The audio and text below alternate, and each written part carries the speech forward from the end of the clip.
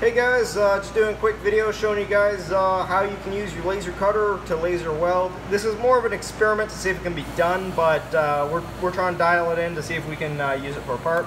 First off, you're going to need to go to layer and you go to your global parameters. And you need to check this little box. It's disable follow. What that's going to do is it's going to keep the cutting head all the way at the top. That way the laser will intentionally be out of focus. That way it's going to hit a wider area. I'm using layer 1 in this case. My cut speed, or weld speed, whatever you want to call it, is 0.75 meters per minute. Lift height, cut height, none of these really matter. They don't do anything. Cut current 100%, cut power 100%. Cut frequency doesn't matter in this case. This is a 500 watt machine. I don't think you can do this with anything less than a 500 watt. We're using oxygen, which is not good for cutting.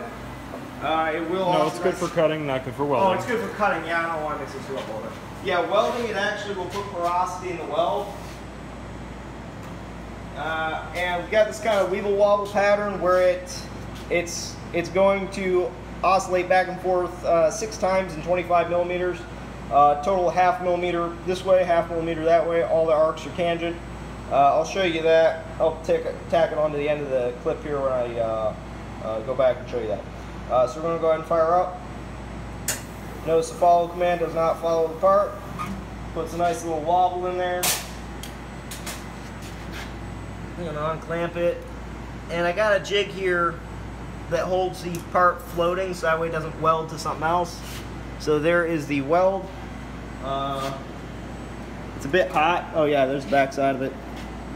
You see it did weld all the way through. I'm going to real quick clean it up just a little bit.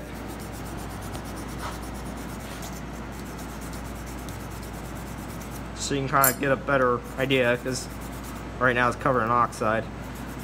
This would probably look a lot better if I'd used argon. Alright, so here's the top side of the weld. Here's the back side. So this side should be weaker, so I'm going to break away, so that way it's as weak as possible. And as you can see, the back side is not splitting open. It's not perfect. I mean, I don't know if it could get much better.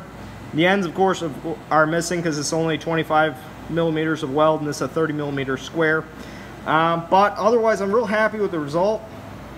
The only drawback of welding with a cutter is there's no good way to line these up. You kind of have to guess and do a lot of trial and error. A dedicated welder would be better, but you know, if you want to save quite a bit of money, that could this could be an option for you.